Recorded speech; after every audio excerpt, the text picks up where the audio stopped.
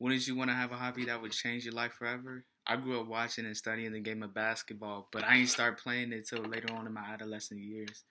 Basketball is one of the biggest activities slash hobbies in my culture because so many people played it, so many people that look like me played it, and you have some of the biggest people in the world that plays this sport, such as LeBron James, Kevin Durant, Kyrie Irving, James Harden, and etc. But some legends that even played the game, such as Michael Jordan, Kareem Abdul-Jabbar, Magic Johnson, Bill Russell, Shaquille O'Neal, Kobe Bryant.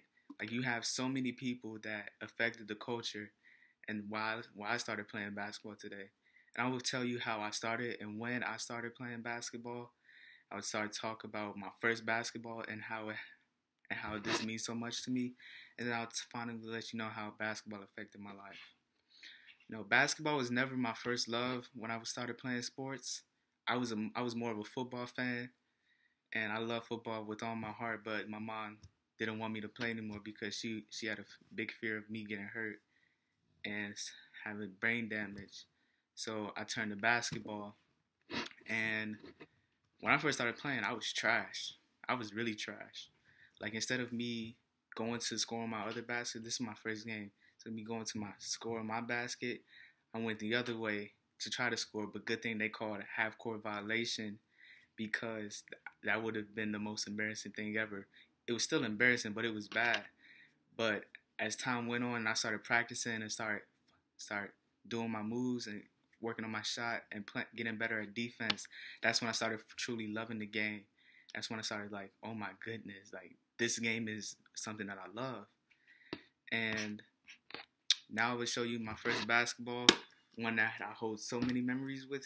This is my first basketball when I was 12 years old, when I started playing. And if many of you don't know, this is a Wilson basketball. It's one of the best basketballs you can get because it feels so nice when you shoot the ball, when you do your moves, when you pass it, when you steal the ball, when you block it. It's just one of the best basketballs you can have in the world. As soon as I got this ball, I started dribbling, working on my handles, and I started, doing my moves with it. And then this ball has brought so many memories to me because I used to cook a lot of people in this game with this ball. They couldn't guard me. They couldn't do anything with me. I had some of the nastiest moves you could have seen.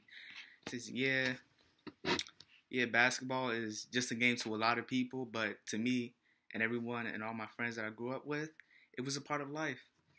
So basketball saved a lot of my lives, including me. And the reason why is because I wasn't born in the best neighborhood, and I had a choice. And that choice was to either go down the path of doing wrong and doing all bad things, or do something productive.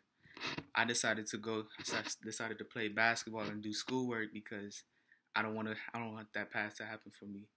So when I was younger, I had a lot of influence on my life. It wasn't the best, but I made it to today. And a lot of people that I talked to younger, they told me to keep playing basketball, keep getting in my books. So I started doing that, and then from basketball, I learned some very valuable lessons such as integrity and all that stuff. And my first basketball team, we had the 3 C's called Christ, Confidence, Commitment. Those are the 3 C's in life, and then 3 C's on the court is communication, competitiveness, and courage. Those were some things that helped transparent my life in a big way. And as you can tell, basketball is one of the keys to my heart, and it was a big part of my culture. And thank you guys for having me.